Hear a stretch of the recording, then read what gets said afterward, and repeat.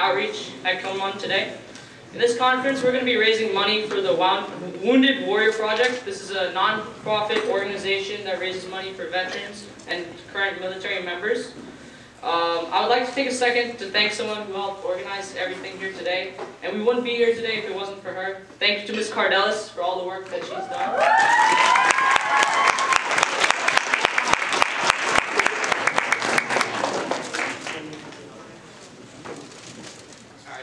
Now let me introduce our Director General, Nathan Ma. Thank you and good luck.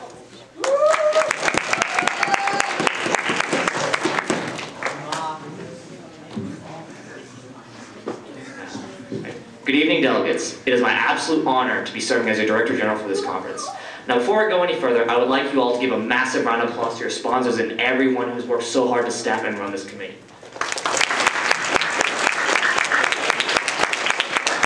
The last few months, we've worked tirelessly to make this dream become a reality. But rather than just go into the typical deal that you might hear at any average conference about how, and give accounts about our arguments or late night managements that we had to do, I will instead let the quality of the conference show through the fruits of our efforts. As an alumnus of KILMUN Middle School, I have this club to thank for introducing me to the program and giving me something that would last with me for a long time, and I can only hope that this gives it to you too. Whether you're engaging in fruitful debate on border security and doing a better job than our current government is on the issue of immigration or trying to fix the 2008 financial crisis, we hope you all engage in some fruitful debate. With that in mind, I would like to now introduce the Secretary General, my brother-in-arms, and without whom this conference would absolutely not have been possible, Alex Kim.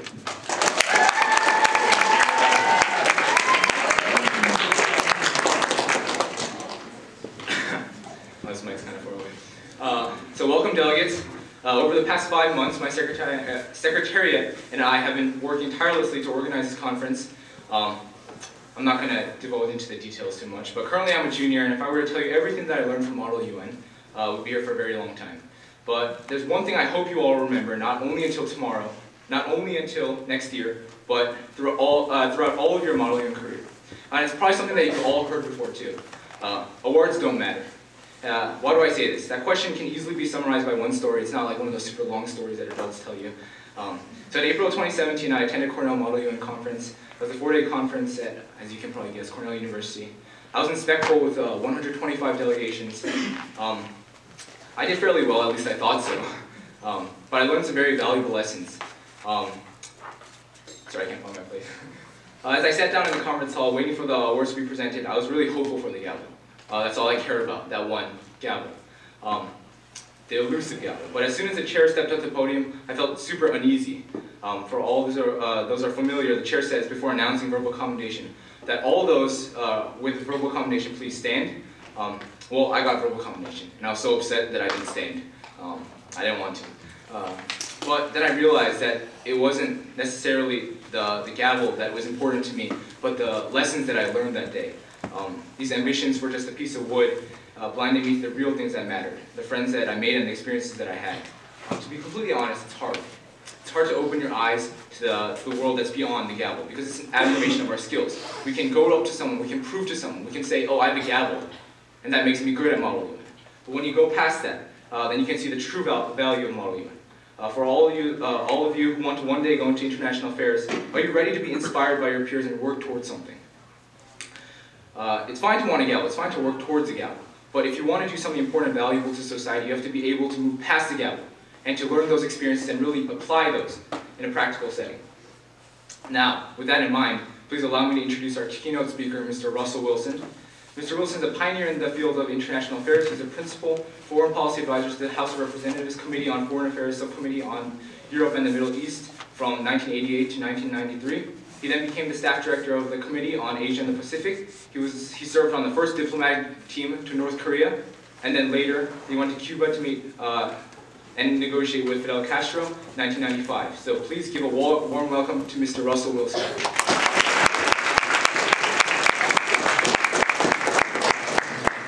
Thank you very much, Alex. Just to let you all know, Alex and I know each other because I was his fencing coach, actually. That's how we first met. It's a pleasure to be here today. Most of you are probably here because you either have an interest in international relations or your parents convinced you that doing this activity would look really good on your record. both of those are legitimate reasons to be here. So what are international relations? International relations can go from everything between countries deciding what the rules are for one person to visit another country as a guest or a visitor or a tourist, to discussing what the root problems are between countries involved in conflicts to avoid war. So international relations is a very, very, very broad field. And when Alex and I were talking about what I would discuss with you all today, he suggested that I talk to you about what got me into the field of international relations. Because I'm sure most of you didn't wake up this morning and say, I think I'm going to be a diplomat, or I think I'm going to be a foreign policy advisor. When I was in 8th grade, and I also taught 8th grade, in fact, for a year when I graduated from undergrad, the last thing in my mind when I was your age was, I think I'm going to become a specialist in foreign policy. I think I'm going to advise politicians and leaders about relations between countries. When I was your age, my parents wanted me to become a doctor. I'm sure you probably heard some chatter like that around your dinner table. You've got to be a doctor, you've got to be a lawyer, maybe an engineer. Very few parents when you're in 8th grade say, hey, I've got a really good idea. You should become a foreign policy advisor. So I get into high school and I decide, okay, I'm going to go pre-med, but I joined the history club at my school and I got really active in that. I became president of the student government, and that was really fun, and I was still getting pressure from home. That's really nice, but that white coat's waiting for you when you graduate from medical school. So I kept thinking, I'm going to go into medicine. I'm going to go into medicine. It's a great field. You can make a lot of money. You can help people. Terrific field. And if that's what you want to do, I truly encourage you. But I wound up then, so okay, so I'm in high school, and one of the things that my high school had was, as I said, this history club, where we used to invite different foreign students from the local college to come and meet with us and talk about their culture and what their country was like. This was really interesting to me, all these different cultures, all these different countries. And then when I was 16, my school had a trip to Spain for a week. So I went on that trip, and that was really interesting to me. It was fascinating. I was taking Spanish language at the time. And thank you, sir. That's fabulous. And then after that, I wound up liking it so much that I kept going back to Spain. Every summer, my school then had a summer program where for 6 weeks we could study intensely both the foreign language, both Spanish language, and the history and culture of Spain. I thought that was great. So then when it came time to apply to colleges, I also had something else going on. Turned out I was a pretty good fencer.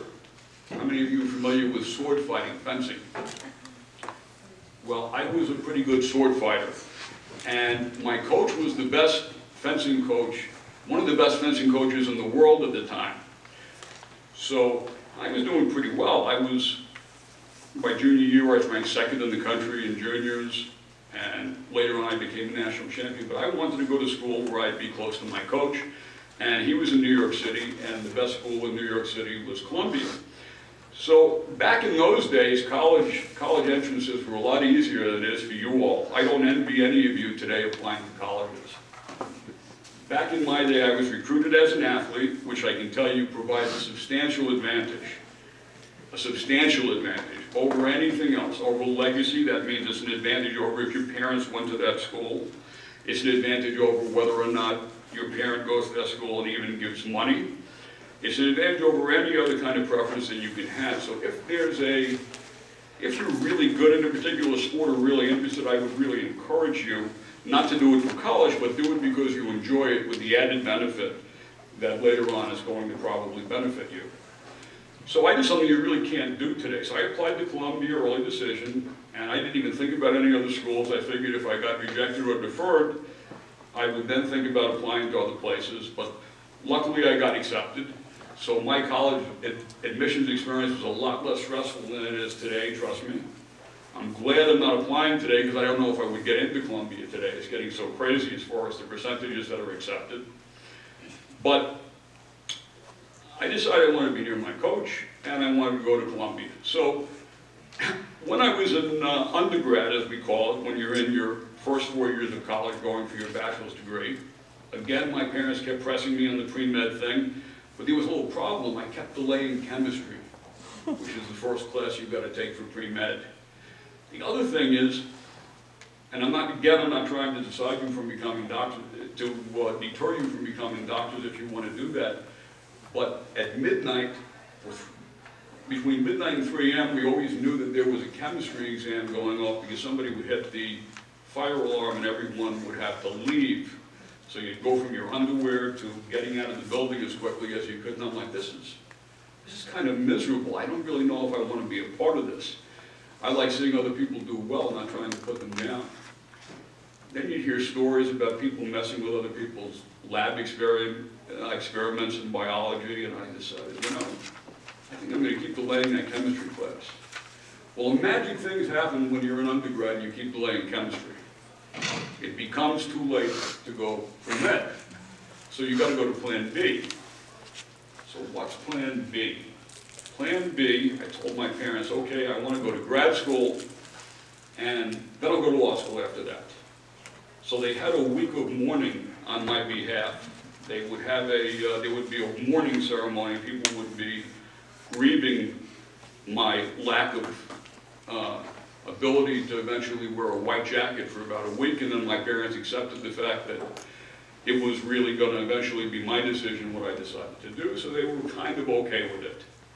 So here I am at Columbia, didn't take chemistry, and I learned about a subject called political science. I never even knew that existed when I was in high school. You could actually study political science, but the good thing about the science part is you didn't have to take calculus. So I kind of liked that. There's a major for me where I didn't have to take anything beyond the math that I took in high school, and I'm like, this could have my name on it. So the advantage that I had at Columbia at that time was there was a very famous professor who had been President Carter's national security advisor. His name was Zbigniew Brzezinski. He died last year. And he taught this class at Columbia with 250 students, and only 5 students got A minuses. So I figured, okay, I've been doing pretty well so far, I'm going to take this class. And my faculty advisor, the late Roger Hilsman, who was another giant in international relations, said, Russ, why don't you take it pass-fail? There are a lot of really miserable grades that come out of this class. He's a really tough grader. I said, Professor, I'm going to go for it. I'm really enjoying this, and if I'm not cut out for this, that's fine. And I took Professor Brzezinski's class, and you had a choice of either doing a paper where he created a crisis that you had to propose solutions to after he taught us how that would be done at the White House if you were working on the National Security Council, or you could take a final exam. So one student raised their hand and they said, well, what should I do, Professor? And the professor said, it's harder to fail a paper. Very good advice. So I decided to not take the final exam and do the paper. So I took the paper, and I was one of the lucky 5 people that got A minuses. Now, what came along with that was an unsolicited letter of recommendation from Professor Brzezinski. That was really good because that helped me get my first job. So while I was waiting for my security clearances to go through, that's where the government investigates your background, I was teaching students your age at a school called Pingree. It's a private school in New Jersey. I was teaching 8th and 9th graders. And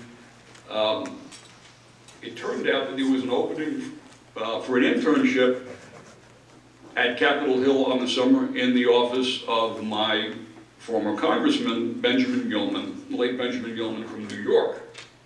Now, Congressman Gilman was the ranking minority member, at that time Republicans were in the minority, ranking minority member on the House Foreign Affairs Committee, Subcommittee on Europe and the Middle East. So it turned out that I interviewed with him, and he said, do you like to write? I figured the right answer is yes, so I said yes. And he offered me to work on the committee for that summer. and see what it would be like to work as a professional staff member, very junior professional staff member, working for the person who was the one foreign policy advisor for the Republicans on Europe and Middle East. Now, at that point, I didn't have any particularly defined political ideology, and the world was very different then. Democrats and Republicans on foreign policy issues were much more in agreement about certain things than they are today. So I got there, and I did a pretty good job, and I had a huge advantage. The congressman didn't know very many people. So when the guy I was working for on the committee left, I was one of the only guys he actually knew.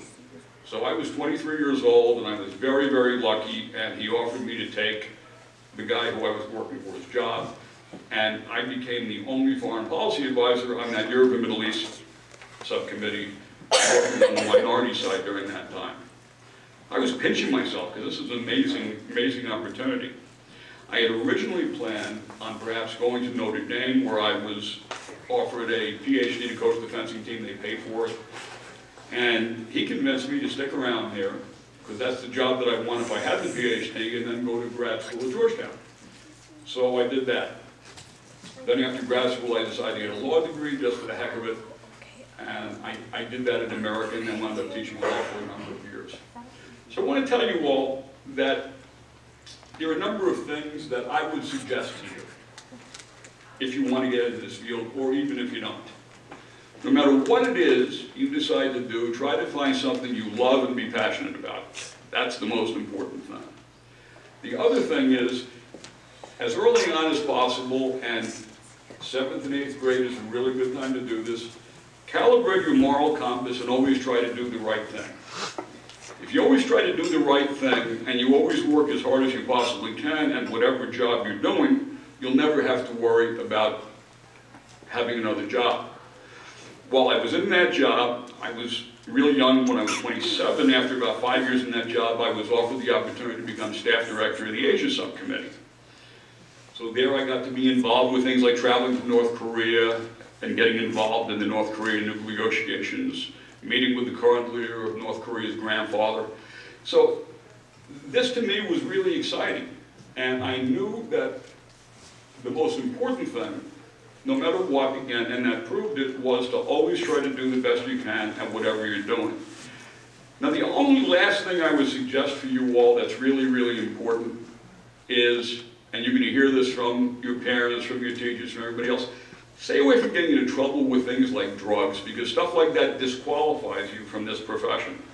Because when they do a background investigation, they go very, very deep, and they ask people you know, and then they ask people who know the people that you know, whether or not you've ever been involved in using alcohol excessively or using drugs, and that's disqualifying.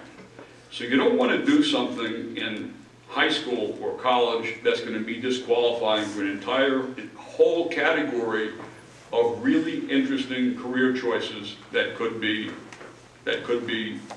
something you might like to do. So I don't really have anything to add beyond that, except to tell you that I had a very rich experience doing this kind of work. When I was your age, again, I had no idea that this kind of work was even out there. So be open-minded about these things, experience different courses, try to enjoy different cultural experiences that you have. And if you enjoy traveling, if you enjoy dealing with people, if you enjoy foreign languages, this could very well be a career field that might be good for you. So I want to wish you all the very, very best of luck. And if there's ever anything I can do for you to help you in any way, you can contact Alex Kim, and I'll be happy to do that through Alex. Thank you very much, and best of luck at this conference and always. Thank you.